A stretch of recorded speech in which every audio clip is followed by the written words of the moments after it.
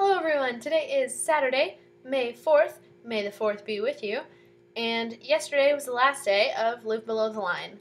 I didn't make a video for Live Below the Line yesterday because it was Friendly Friday, so I'm going to talk about it right now. Day 5, I ate food totaling $1.51, and my total for the week was $7.01. So I ate less than I expected. Well, not ate less, like I ate as much as I possibly could, but it cost less than I expected. So that was good, I guess. Live Below the Line was a really good experience. I'm glad that I did it, even though it was really difficult, and at the time I was really hungry and not feeling good.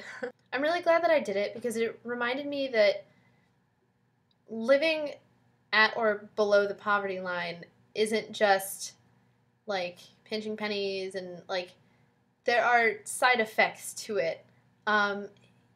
If you're really, really hungry, you don't do as well with stuff like schoolwork.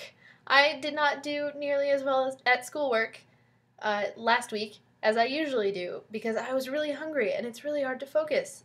So I thought that was just an observation that I noticed. So I'm glad that I did Live Below the Line. It gave me a new appreciation for food and everything that I have. I have a lot of stuff. I'm really lucky. And yeah, so I'm glad that I did it. Tonight was the Campus Movie Fest screening. The top 16 films from our campus were shown, and the one that I was in was one of them. So that was cool because I had hoped that it would happen, but they didn't tell anyone whether or not their film would be in the top 16. So it was really cool. I'm glad that I went. It was a lot of fun. And I'm going to put a link in the description to the video once they put it up because I thought it was pretty good. The script was really good.